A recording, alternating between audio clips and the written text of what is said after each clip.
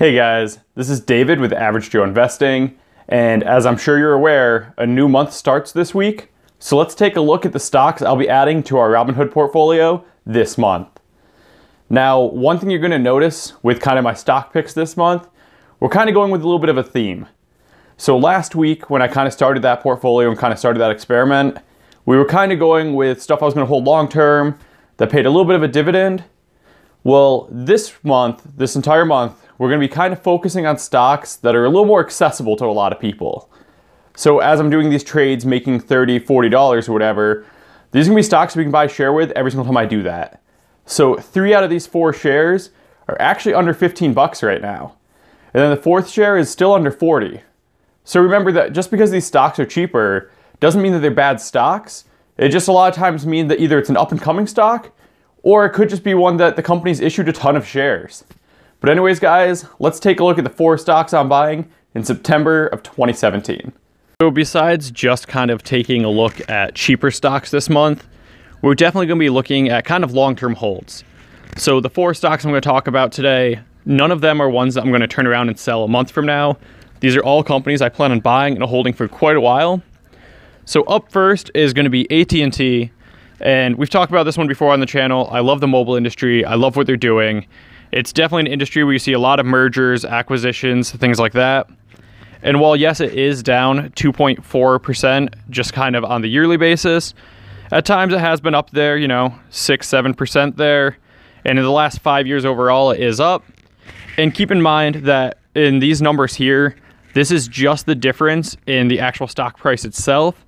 It does not take into account the dividend payouts, which are pretty good on AT&T. So I'll definitely be adding a couple more positions here with AT&T kind of as we go throughout this month. And if you guys don't follow it, this is one of those ones, as you saw there, I only have 1 share. I've been kind of investing in these guys. I'm going to start pushing money into them in our Rags to Riches series, where I take $1,000 and see how much I can grow it. But again, I like AT&T just for a long term. They're not a company that's going to, quadruple value or anything like that. But 4.5% dividend yield, under an 18 PE ratio, which is right where you want to be when you're talking about kind of the mobile industry, things like that. And as you guys can see there, pretty good earnings per share.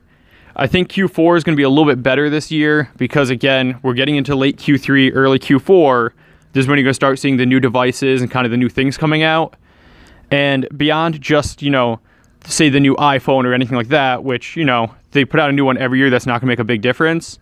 One thing they have coming out is something that, Samsung and a couple other companies have in the past. And they're getting a little more into the wearable tech, which are going to be the watches and things like that have 4G connectivity.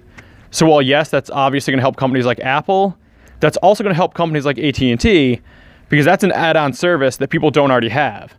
If you buy your service for your iPhone, you still have to add another line to your account to get your smartwatch to also be able to use the 4G network. So that's one of those things I'm definitely looking actually at a fair amount of growth here for AT&T, kind of going into Q4. And then obviously we're still kind of keeping an eye on what happens with Time Warner Cable and some of these other mergers, acquisitions that happen. But again, all of those are things that would actually grow the stock a little bit.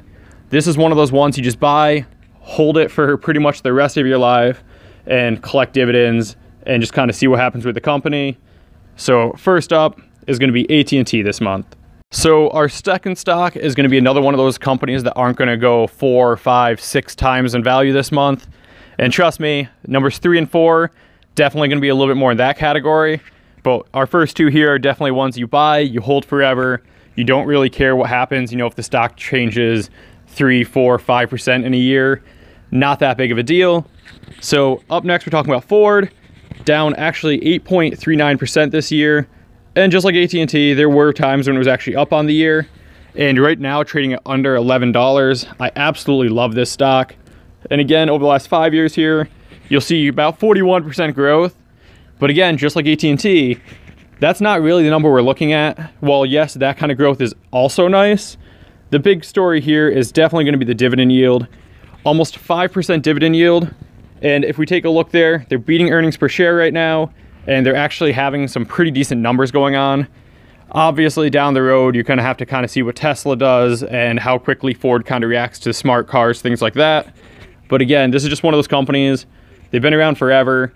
It's kind of misleading that, you know, the stocks are $10 a share right now. It's just because there's a bunch issued. It's definitely worth every penny of $10, $11 a share. And again, you're just going to kind of collect these dividends over time. Not a super flashy company. We're not going to, you know, go from that $43 billion market cap to $500 billion anytime soon. But again, just one of those you add in there, you collect those dividends, and you reinvest it elsewhere. Okay, so the first two there were kind of a little bit boring for some of you guys because they're just dividend stocks. Nothing really is going to happen. But my last two, I promise you, they're ones that I definitely look at as a growth company. They're not going to be these long-term hold dividend yield ones. They're going to be these companies that I think are honestly going to grow 2, 3, 4 times the size of what they are right now. So first up is going to be LG Display. If we take a look here, they're actually down about 1% for the year. But at one point, just a couple months ago, they were actually up almost 20%. In the last 5 years, up 15.76%. And again, just recently, they would have been up like over 40%. But again, guys, this is one of those times that honestly, I'm not afraid that, oh no, this company's going downhill. I think it's one of those times that you kind of buy stuff when it's on sale. And right now, I definitely see LG Display as being a stock that's on sale right now. So if we take a look down here, it's about a $9 billion company right now. So it's nothing huge, but that's good. It means that the shares are a little bit cheaper for us. It's definitely a more accessible company for pretty much the masses. I know a lot of you guys have, you know, 15 bucks you can throw into a stock.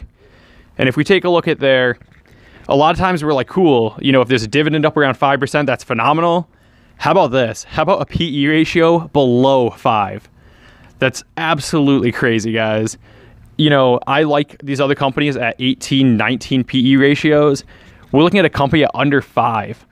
And while it's true they don't really have a dividend payout that's massive, this shows zero. They actually do pay usually one time a year, a relatively low number. But again, that's not why we're buying this stock. We're not buying this one to collect the dividend every quarter and reinvest it. We're buying this one for the growth potential. At under 5 PE, if we take a look here, their earnings per share are absolutely killing it right now. I mean, they're getting better and better every single quarter over quarter right now. So the other thing that you can't really see here on Robinhood is if you take a look at their actual balance sheet, their assets are much higher at the end of 2016 than they were at the end of 2015. And just kind of taking a look at what this company is doing right now, I think that's a trend we're going to see continuing here in 2017. So you know what? If I can buy something at a good value, I'm going to do it. I think LG Display is actually on sale right now. I think it's a pretty cheap stock. So definitely kind of be watching those Rags to Riches videos because we will definitely be adding LPL to the portfolio this month. So right here, the very last one we're going to look at this month, my number 4, is going to be Callaway. And for those of you guys that don't know, this is kind of a golf company. They sell a lot of golf balls, golf clubs. They have a little bit of apparel, but we'll kind of talk about a little bit why I really like these guys. But if we take a look here, up 18% in the last year. In the last 5 years, 141%. So already great growth there. But this isn't one of those companies that I think is done growing. I think this is one that's going to just keep growing. I don't see them going anywhere that way. If we scroll down here, just like the last one, good PE ratio, 7.44. So again, under 10, that's a great PE ratio to be taking a look at. We definitely have a growing earnings per share here. They've been beating goal, they've been beating estimates lately, which is fantastic. And as we can see there, they're beating it by a fair little margin there. So consistently beating their numbers, growing earnings per share, low PE ratio. And not only that, let's talk about a few more of those things that you won't find on the Robinhood app. If we take a look at net sales over the last year, it's a big reason why this company is growing.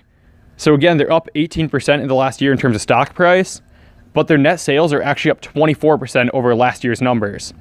Their operating income is actually up 135%. Their club sales, so just, you know, the irons, woods, putters, things like that, up 64% over LY. And then the other thing that's kind of just hitting recently, and one of the reasons why I really like this, is they've been kind of that company that's in the golfing world and, you know, the balls, the clubs, things like that. Now they're actually getting into a little bit more of the apparel side.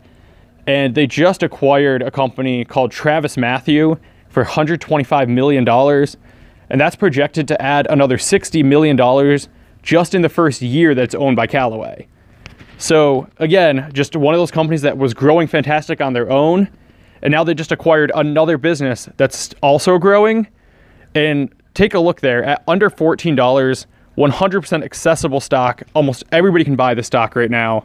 You know, I get the companies like your Googles, your Amazons at $1,000. Not everybody can buy shares of that. This is a company that's growing and should continue to grow, that pretty much every one of your average Joe, everyday people can definitely invest in this. So for me personally, Callaway is my #1 favorite stock going into September.